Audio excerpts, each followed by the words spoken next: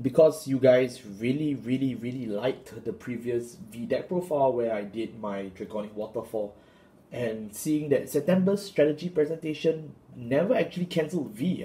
I don't know, everyone was telling me, oh, V's gonna die, and then they just never did, so I don't know what's the deal with that. But okay, since I have a bit of spare time before the end of the year gets really messy with all the D developments that are coming up, today I've decided to go back and pay my respects. Thank you. Thank you for the last 12 years. Hey, what's going on, guys? I'm Season4 here. Today I am back to cover Eradicators in V 2024. Yeah, I never thought I'd be doing this, but we're doing it because we actually got a new Eradicator in V back in 2023, and that is, of course, Ambush Dust Eradicator Linchu. Yes, Linchu is finally here, which completes the entire cycle. That means every one of our original Eradicator casts, as well as our modern crew members that joined us in 2020 for Divine Lightning Radiance, VBT 12 is fully completed. We have the whole gang back together. It kind of feels like when I die, when I go to heaven, I want to see all of them standing there in the light.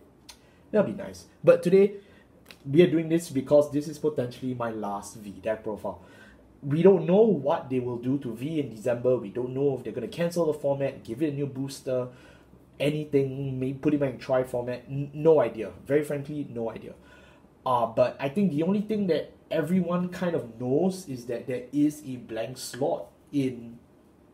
There is a blank slot in January for us to actually do a set, right? So we pretty much do have a space to do a V set in January, but whether they actually end up doing it or not, or if they scrap this format, frankly, no one knows. So today I'm going to talk about my Eradicators. This is a deck that means a lot to me because I've played this competitively for the last, I don't know, 5 years, 6 years. I mean, Narukami V has been the pillar of my personal competitive life for I don't know how long. I've played this at more locals than I can count, which is insane. I've played this at national level. I've played this everywhere I go. I've even played this overseas.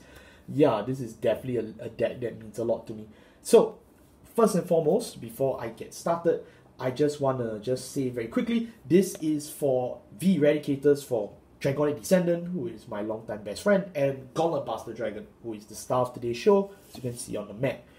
If you are looking for alternate V deck profiles for Eradicators, i.e. Vowing Saber, or if you're looking for a sweep command, check the links in the description. Please, I have linked both of them, separate videos, in the description. So that will cover virtually all points of V Narukami's Eradicator lineup. So I don't think I'm actually missing anyone from here on out. So with that out of the way, that will cover it.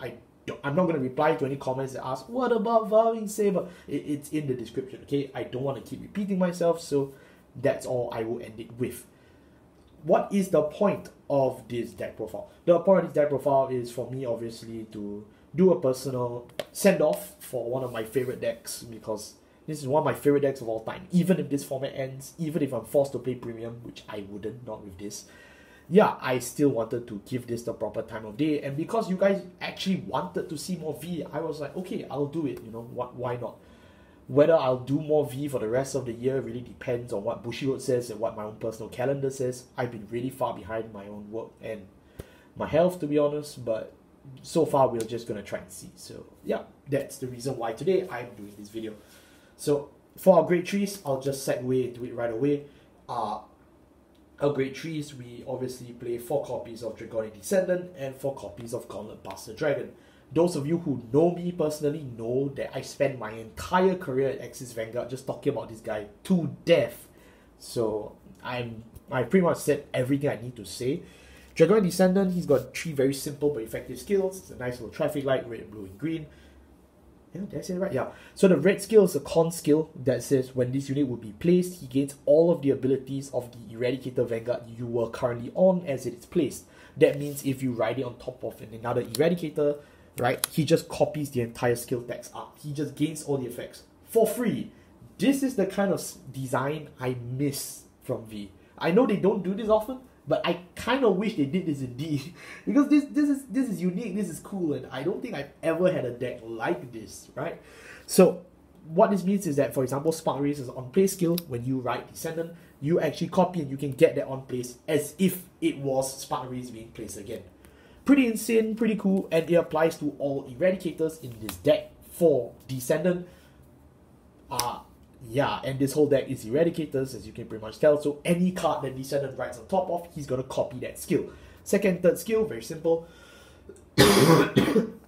His X skill is on Vanguard Rearguard Circle, just Soul Blast 1, bind one of your opponent's front row Rearguard Circles, move one of their back row units to the front, and then his third skill is his Limit Break skill, which is that once per turn, at the end of battle, that its attack fails, count +1, discard 1, stand it, drive -1. Again, very simple, very plain boss, nothing flashy here to be honest, nothing out of the blue, but it is just so cool. Like, come on, man, I love this so much. I cannot tell you how many times I've played this guy over and over. It's just freaking amazing. The art still stands up today, 4 to 5 years later.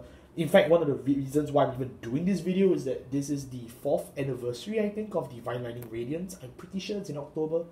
I could be getting my dates wrong, I need to check. Let me know in the comment section below for those who remember, because I'm a bit old on that. But yeah, that's pretty much it. Again, a lot of the Eradicators you're going to see have all been reprinted in V calls, in History Call.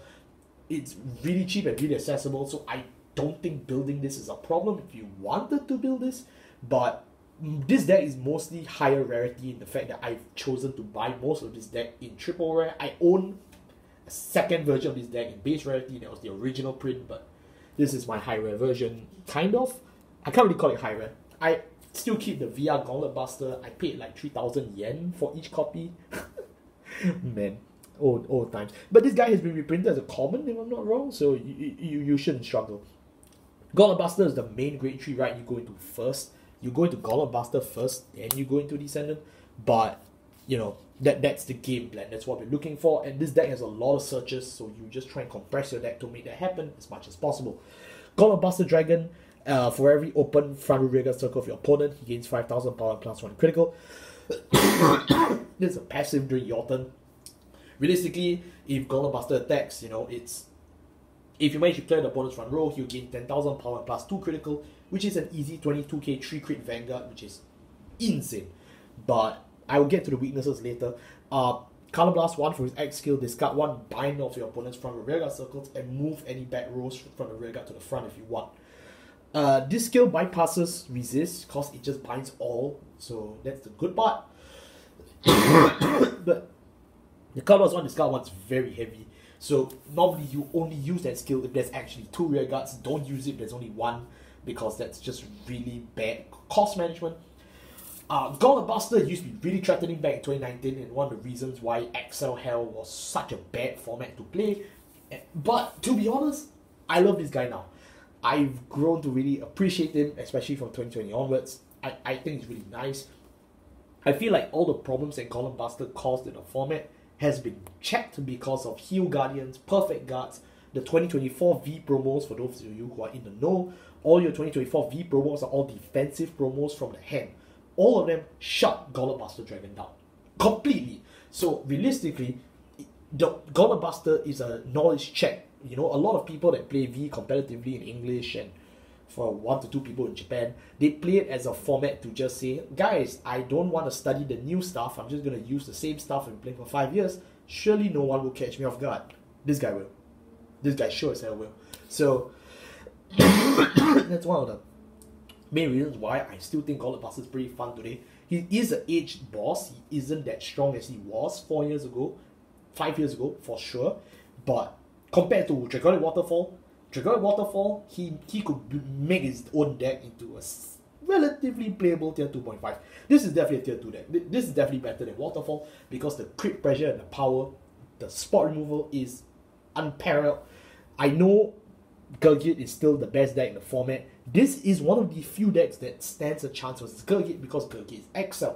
And the natural predator of all XL is Narukami. So, realistically speaking, this is not the Gurgit killer. It's definitely not, I can tell you from personal experience. But I have beaten Gurgit before. It's not impossible, but, you know, at least this deck has the capacity to even dream of doing so. And that's really thanks to Gauntlet Buster. Descendant, sorry, but you're not actually as good as I hype you up to be. But Gauntlet Buster, is the main punch of this deck, literally. Moving on to our grade 2s. Our grade 2s, we have more spicy fellas to come. So let me take them out for you to see. For our grade 2s, we have 4 copies of Eradicator, Spark Rage Dragon. We have 4 copies of Supreme Army Eradicator Zuitan. And then we have 3 copies of Lightning Whip Eradicator Suhail. King Suhail. So, Zuitan, I'll cover Zuitan first. Zuitan is a retrain of the original Zuitan. Strangely, this guy has never been reprinted. No idea why. He's not been reprinted, but Bushiroad. Come on. His first skill is that when your opponent's Vanguard is bound by your card effects, this unit and all copies of Eradicator, Gauntlet Buster Dragon gain 5,000 power during your turn for each. So if you have a Zuitan on the same time that Gauntlet Buster is around, you can basically pass the 5k, 5k, 5k, 5k, 5k. Gauntlet Buster will exceed 22,000 power. He's going to go up to at least 32,000 or higher. That's pretty little, and yeah, that's pretty good. But downside is that Descendant does not share the Gauntlet Buster name. He can copy the effects of Gauntlet Buster, he cannot carry the name, so realistically only Zuitan will be gaining the power. That's why I'm okay to play 4 copies of Gauntlet Buster, because realistically speaking, even as a rearguard, Gauntlet Buster can be threatening with Zuitan. And Zuitan has the skill that at the end of the battle using attack, if your opponent has no front or rear guards, move this to the soul and draw a card. Very simple, it's just one of your cycle cards to draw. I believe for the kids nowadays, you call this Inlet Pulse. Yeah, we were doing that 5 years ago, okay? You're not special. Now to cover all the new people from Divine Lightning Radiance. I can't really call them new though, because they've been around for 4 years in this format. Spark Race. Spark Race is your premier grade 2 ride for every Eradicators deck. As long as you play Eradicators, this is your grade 2 ride, no matter the cost. Spark Race Dragon, when placed on the Vanguard circle, he gains 5,000 power. Then look at the top 5 cards of your deck, add an Eradicator from among them to your hand, discard a card, shuffle the deck. Very simple, very easy, free +5, free search, really good. Of course, with Descendant, you can use the effect twice, which ensures your deck becomes very consistent. But if not, you can just use the first skill and it's really nice. I miss the times, man. I miss the times where you could print a card like this and it looks that good as just a ride-out card. And you know what? Spark Race isn't all that bad. He still has a rearguard skill, which is when this unit attack hits Soul Blast 1, draw a card. And that's on Vanguard or rearguard circle. So even though he's clearly meant to be a right target, he's still not useless on a rearguard circle. Not like freaking Rotovisor, where your entire right line is only good in the right deck, and then the rearguard skill is just complete shit. I don't know, man. But you know what? This is pretty nice. I'll say plays at 4 because this is your main right target, so yeah. But realistically, if you're the kind of guy who doesn't really like early gaming, you can just throw this out. It has reprinted as a rare. It was a rare. It's reprinted as a triple rare, for those who are wondering. Last but not least, we have Suhail. Suhail, I'm playing my original print because I like the original foiling better. Suhail, as long as he's on an additional rearguard circle, he gains 5,000 power. That basically means on XL, he's a 14k body. So if you play XL1, he's 24k. If it's XL2, he's 19k. Realistically speaking, because Eradicators do not have a good hand size, I mean, I literally just showed it to you.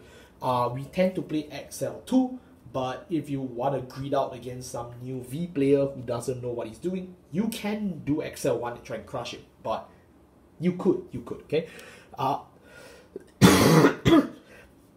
The second skill is when placed on a Vanguard rearguard circle. If you eradicate a Vanguard, discard a card from your hand, choose one opponent's rearguard circles, bind it, draw one. Front row rearguard, yeah. So Suhail is basically a free cycle through your deck as well. You just draw one, bind one.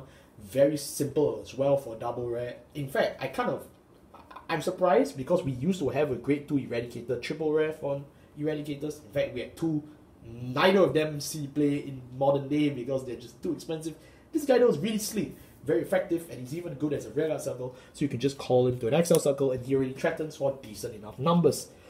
But other than that though, that's really about it. You can play Suhail as your right target because he can use the skill on VOR, but I tend not to. I'm playing him at a 3-off personally because I think that's just enough. But if you want to play for Suhail, I think that's absolutely fine. Suhail is one of those cards that, even though he's never really been part of the Eradicator crew, in terms of the original crew, I still love his ass the most. Come on, this guy is He's done so much work, and he fits the aesthetic so well. It really feels like he was one of them in 2013. Moving on to our grade ones. Our grade ones, we play 4 copies of Rising Phoenix because the bird is the word. We play 4 copies of Demolition Dragon, the Eradicator version, because Demolition Dragon is a card. It is a card, okay? There is a card in Narukami called Demolition Dragon for V series. This is Eradicator Demolition Dragon, just so you know. And then this is Nozuku. Yeah. So let's get right into it. So for Rising Phoenix, as long as you've watched any of my past V Narukami work for the last 5-6 years, first of all, thank you. Secondly, yeah, it's just Rising Phoenix. You just call it back to Vanguard Circle from the drop zone when the unit is bound, and it gains 3k. Yeah, it's just that good. Honestly, I'm gonna be real honest here. This card is way better than its D-series counterpart, Rising Phoenix. This guy is really ass. He does nothing. He costs a soul, -1, overcosted. This guy is so good. I miss this, man. Putting the two of them together, it's clear who I miss right now. But you know what? Narukami is Narukami no matter the time, no matter the format. And I'm gonna still play Narukami until I physically cannot play this game anymore.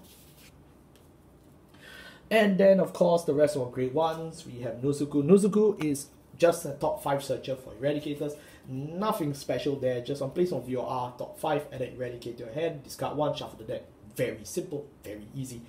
Demolition Dragon, you know, he's a when his unit attack or boosted attack hits a Vanguard or just hits anything, you can draw a card, and then if you want, you can move this card to the soul, choose one of your opponent's cards from the drop zone and bind it. Very nice. As for those of you who know, Eradicators don't really have plus pressure. This is kind of it. This is the only plus pressure you are realistically going to get. So it is nice, to be honest. But all Demolition Dragon does is threaten on hits. He doesn't help for the proactive game. He only makes it very lethal when you go, you know, early and aggressively. But other than that, he does not do very much. That being said, though, he coming back as an Eradicator, I'm very happy. Because when they did him in the original version of Demolition Dragon, man, nobody liked that. I liked that. I played it, but it was not a good card. This is way better. So, Demolition Dragon, welcome back. Thank you for joining us. I'm very happy to have you here. And I just want to trash it out real quick. I do actually have 2 blank slots in this deck. I know, deck profile, guy's lazy because he doesn't want to cover the whole deck. Oh, boo-hoo. But I can explain, besides me flexing my Vanguard Zero Sleeves, I can explain. This deck, like I said, is a deck I play for many years, and I usually keep these 2 slots open depending on what the meta is. I know what you're thinking. Amez, the meta hasn't changed in 3 years for V-Series, why should I listen to you? In this slot, I've played many things before. I've played extra V grade 3s, I've played grade 1s, I've played extra Suhails, I've even played Cho-O before, for those of you who know what Cho-O is. So this slot is very, very flexible. That's why I'm not going to commit to an answer on camera. I think realistically, if you do want to try this deck, it is fun to take a look and see what you want to put in your last 2 offs. I'm okay with anything, very honestly. I've been testing a few options. I have a few options I have a preference for, but I was just thinking for this video, rather than impose that onto you, I would say, you know, give it a shot and try it. Because I've noticed for myself, I've always had these 2 exact slots open all the time. So yeah, I just thought it was pretty funny if I did this. And for grade 0s, our grade 0s are very obviously going to be 8 crit. Okay, actually it's not obvious, but the idea is that you want to kill your opponent as fast as possible, so that's why I'm playing grade 8 crits. I know some people in Eradicators, they like to play extra draws, but I'm not really a fan of that. To me, that's kind of delaying the point of Narukami. For draw PGs, we still need pieces, and Gult is Gult, so I will take it. I'm not going to play 12 crit because that's just overkill. And then for heals, we are playing Seobo as the heal because Seobo is an Eradicator heal, which means you can actually search her out. Really fun fact, a lot of people don't know that, but you can actually search her out, which is why I'm playing it. And last but not least, we have Linchu. Linchu, welcome back, my friend. Really nice to have you. I know we have an Eradicator started in V, is the little guy from the 8 yoke. He's alright, but nothing beats family. And that will wrap up my deck profile for my Eradicators Dragonic Descendant, as well as Eradicator Gauntlet Buster Dragon. Very honestly though, I'm really happy that I got to cover this deck, you know, because this is a deck that I've actually never covered before on this channel, very surprisingly. I did cover my Dragonic Descendant deck profile, but that was with the Grade 3 in its main set. I never actually covered it with Gauntlet Buster, because I just thought, you know, why not just show the budget version? But this time, I can go full out and just tell you everything there is about this deck. It's not a difficult deck, it's not a meta deck, it's not a good deck, it's not Gurgit's killer, but you know what? It's my deck, and I really want to talk about it. I've won tournaments, I've lost tournaments with it, but I've still had fun with it all the same. If you are a fan of Narukami in V, if you are specifically a fan of the Eradicators, of the anime Link Joker, this is definitely a deck you need to complete in your lifetime, because it is insanely consistent, easy to play as long as you learn your mulligan, and very fun. This is the kind of deck I talk about when I say V-Series still has its fun. This is the kind of deck that I reference, I think of, and I smile to myself when people say, why do you still play this shit format? This format hasn't changed, why do you still play it? It's because of decks like this. And I know there are people out there, like yourselves, who also play V-Series because of these underdog style decks. Decks that have not only a personal connection to you, but decks that are fun to play, effective at what they do, and it's a lot like Vanguard. I hate to say this, but as much as I love Divines, as much as I love Standard, you know, realistically speaking, we've never had to play around stuff like a Riot deck, and I've never had to worry about, you know, a G-Zone in competitive Vanguard again. Like, I've never had that. If I want to play G-Zone, I will play Premium, but I don't want to play Premium because, you know, the format sucks. But beyond that though, like, if you don't want either one of the extremes, if you still want to play a format without an overtrigger, I would say V is still a very good option.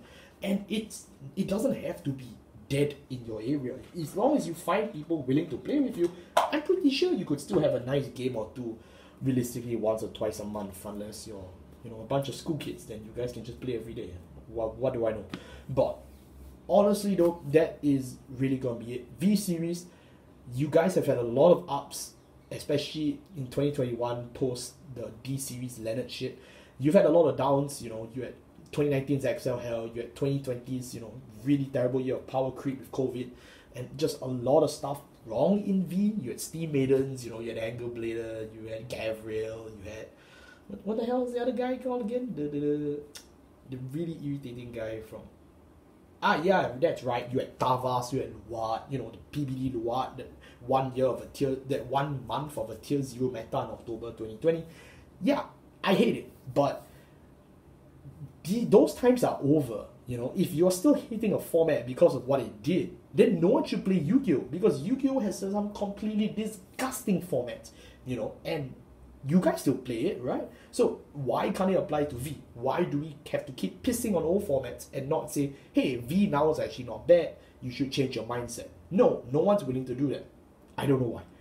But you know what? For those of you who are willing to keep playing V-Series, thank you. Thank you for watching this video. Thank you for staying with me till the end, in quotations.